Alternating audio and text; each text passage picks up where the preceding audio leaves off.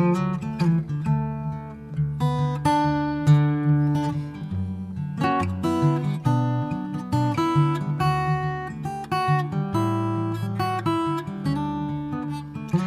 St. Stephen. I'm Jonathan, the new pastoral intern, and this is my very first Wednesday devotional video.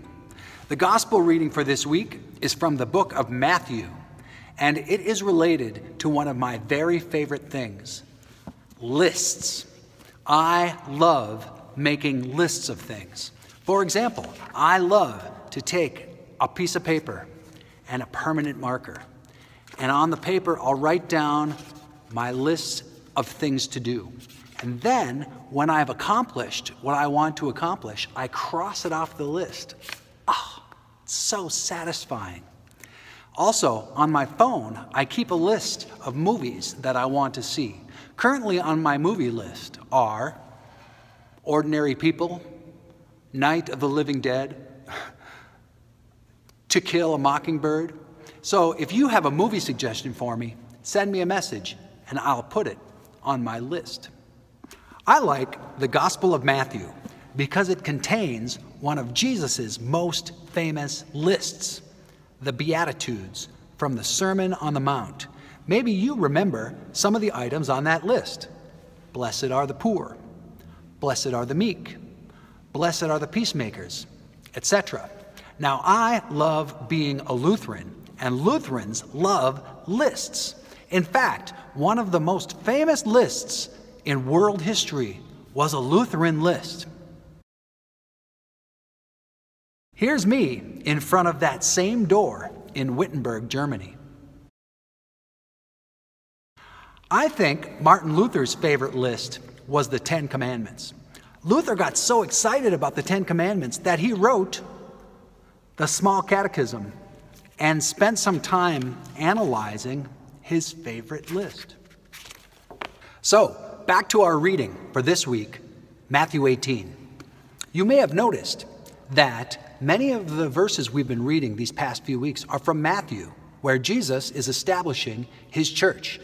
This week, Jesus says to us, "Where 2 or 3 are gathered in my name, I am there among them." You know, Martin Luther read Matthew 18, and he got so excited, he made a list of 5 things the church is for. Have you ever said to yourself, why do I go to church?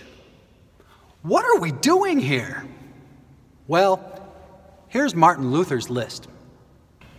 The church is for hearing the word of God. The church is for confession and forgiveness. The church is for baptism. The church is for Holy Communion. The church is for the mutual conversation and consolation of the saints. That's us. Nice list, Luther. For further study, check out On Concerning the Gospel from the Small Called Articles in the Book of Concord. And tune in this week on Sunday when I get to preach the sermon on Matthew 18, where we will hear about Jesus' establishment of the church and his promise to be with us. In closing, I will say a prayer from our ELW Cranberry hymnal. The front of this book has a gigantic list of prayers for just about any occasion that you can imagine. And so I'm going to read from page 75, a prayer for the mission of the church. The Lord be with you. Let us pray. Draw your church together, O God, into one great company of disciples, together following our teacher, Jesus Christ, into every walk of life, together serving in Christ's mission to the world, and together witnessing to your love wherever you will send us, for the sake of Jesus Christ our Lord. Amen.